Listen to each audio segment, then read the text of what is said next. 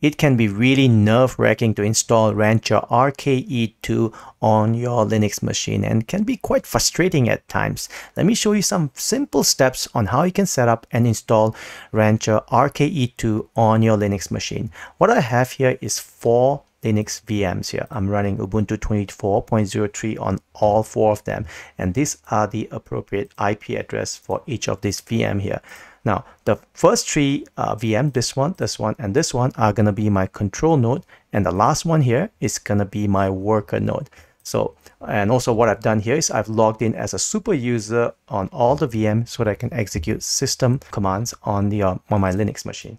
So first thing I have to do is to, of course, install the system update on all the 4 VMs like this. This first few steps will be a prerequisite to installing your Rancher RKE2 here.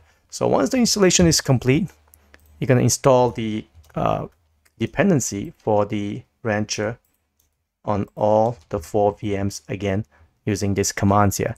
And after that, we're going to turn on the time synchronization on all 4 of them so that the times are always synchronized. And then disable the swap on all 4 VMs like this. And then after that, we're going to load the kernel module using these 2 commands on all 4 VM like this. As you can see, I'm going really fast. Don't worry, all the commands will be on the description of the video if you're interested to just copy and paste it. Next, we're gonna run the system parameter here, sysctl parameters, using this command here like this, again on all 4 VMs like this. And then basically load and apply system-wide sysctl configuration file using this command like this. So at this point, we are done installing and configuring all the prerequisite software on all 4 VM on your Linux machine. Now, the next few steps are going to be different between control nodes and worker nodes. Let's start off with the control node. You're going to basically run this command on all the control nodes. So essentially what this is going to do is it's going to download latest RKE2 installation file and then basically run the installation script using unzipping the tarball and all that stuff. Once that's done, we're going to enable the RKE2 service using this command again on all 3 control nodes. Now let's focus on getting our worker node set up. We're going to run the same curl command as our control node, but this time around, when you do a systemctl enable, you're going to basically say RKE2 agent compared to RKE2 service like what we've been running just now. As you can see, previously we ran RKE2 server service on all 3 of them, but this one for the agent, we're going to say RKE2 agent because this is our worker node, and hit enter. Now that concludes the RKE2 setup and installation. Next, we're going to have to set up the configuration file. So if you like a predefined token on your configuration file, all you have to do is basically, let me clear the screen here so it's a bit cleaner because the configuration file can be a bit cluttery. So on the controls node 1, you're going to paste like that with a fixed token, as you can see. And the IP address, this one here, belongs to the IP address of control node 1. And then for control node 2, you're going to do the same thing, same command here. As you can see that the token is fixed. Control node 3, as you can see, the token is fixed. And then for the worker node, I'm sorry, you're going to use this. Again, the token is fixed. But if you don't want to create a predefined token and you want Rancher RKE2 to actually generate a token for you, these are the steps you're going to have to take. I'm going to Control C or break out of it and clear my screen here.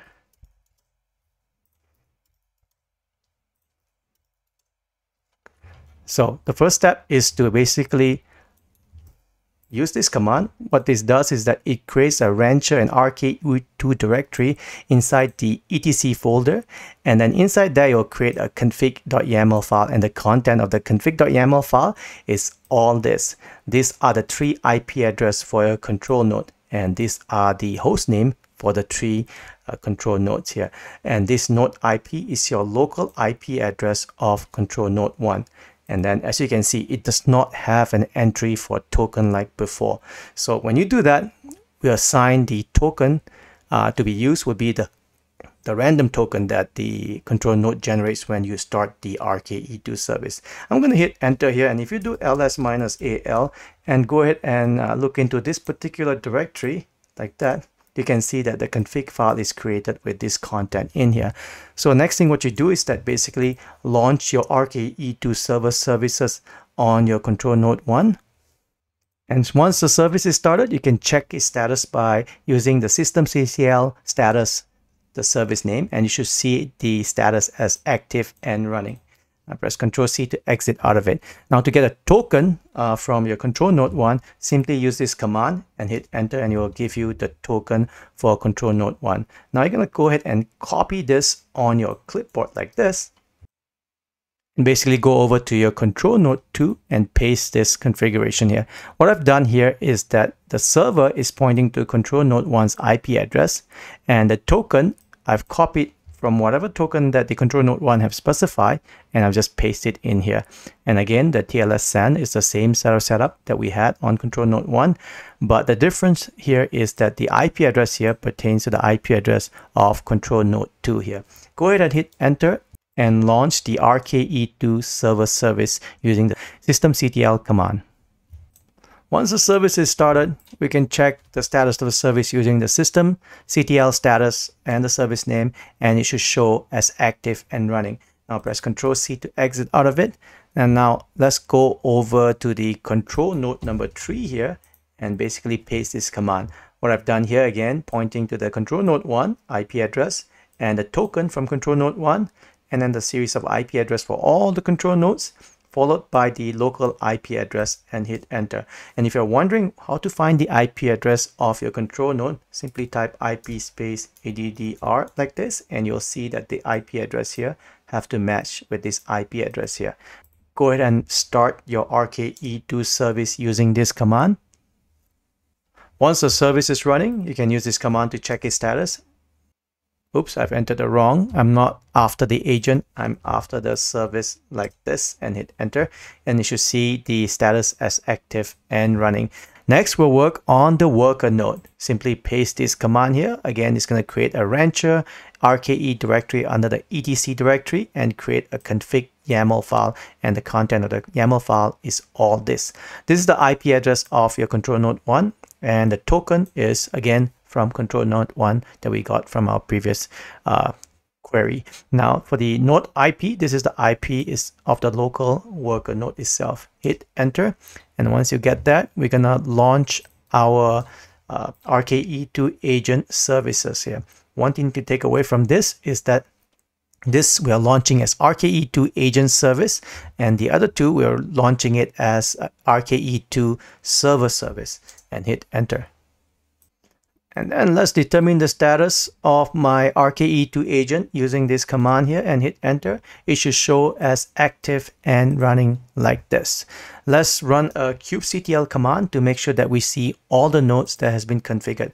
Let's go over to any of the control nodes and enter the following command and hit enter. As you can see, you'll see all the 4 nodes that we have installed and configured. You can see the first 3 is the control node, which is 1, 2, 3. And the last one is your worker node. As you can see, it's not ready yet. Give it a few moments. This will turn to ready. And for the worker node, this has always been none for me. I'm not too sure what the reason is. If you do know the reason, please leave a comment on the comment section of the video, and maybe I'll learn something from you. As you can see, in order to access the kubectl command, you got to enter the whole directory. This means that the path has not been set up correctly yet. And at the same time, if you don't enter the kube config location, this kubectl command won't work. Let's work on that. The first thing we'll do is to create a symlink using this command here like this. Basically, it creates a symbolic link so that you don't have to enter the whole entourage of the directory to get access to kubectl. Next, we'll create an environment variable to the RKE2 YAML file like this. Now at this point, if you just simply enter a kubectl command like this without having to enter the whole directory in it and hit enter, the command works. I can also show you with IP address just to make sure that it works. And let's say if you want to check the nodes locally on control node, you can simply type that. Let's have a quick look at the pods and make sure all the pods are running with this command here, and hit enter. You can see everything is running and completed. So let me clear the screen like that for now. And let's clear this screen here. So at this point of our installation, our Rancher management UI is not installed into our RKE2 cluster. So if you go open your browser and go to that particular directory, or rather URL, you will not be able to access any of the Rancher's services via the browser.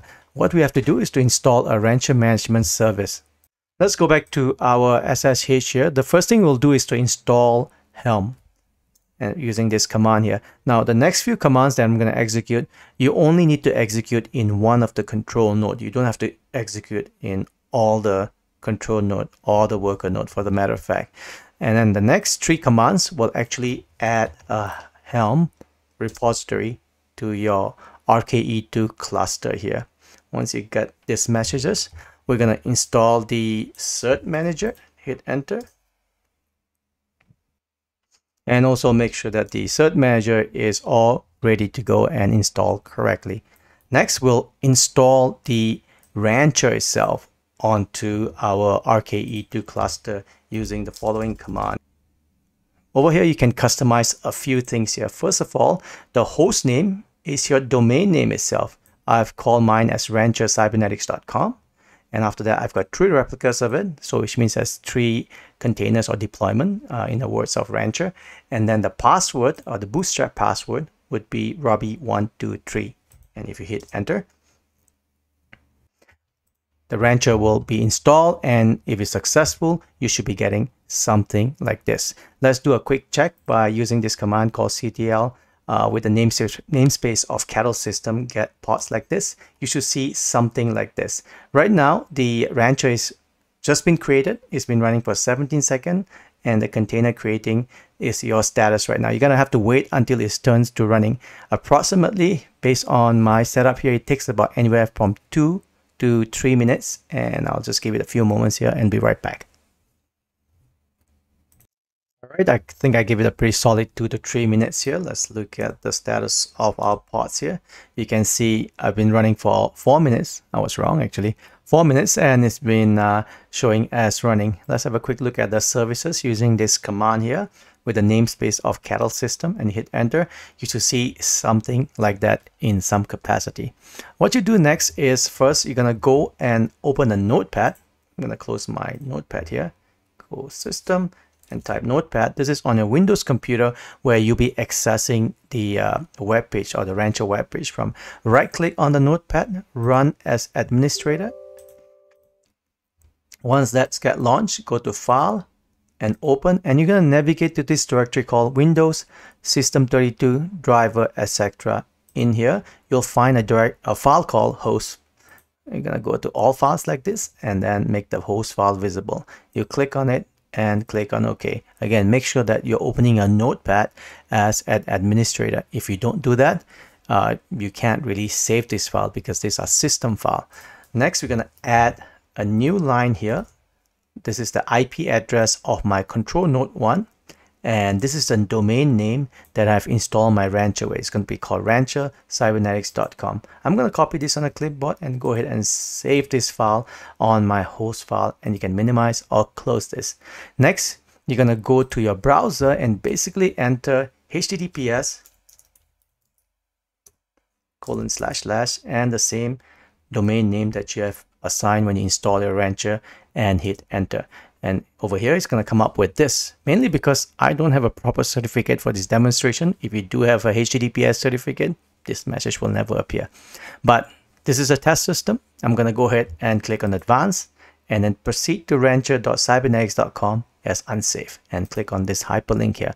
And when you click on this hyperlink, in a few moments you'll come up to this web page here. The password here is the password that you assign when you install your Rancher, the bootstrap password. Mine was Robbie123. But for some weird reason, if you forgot your password, you can still recover the password using the following command on any of your control node here. I'm going to clear my screen here, and if you type in this this URL, or rather this command, kubectl command, hit enter, it will actually tell you your password for your bootstrap. And then after that, you can go to your Rancher here, enter your password. You can actually show or hide like this, and then click on login with local user, and you'll be brought to this web page here, and basically verifying that this is your domain name, and click on, by checking this, you accept the user and licensing agreement and so on, and click OK. And then after that, your RKE cluster is visible for you to work on, and from here on, you know exactly what to do. If you like my video, please like and subscribe. Other than that, you have a good day.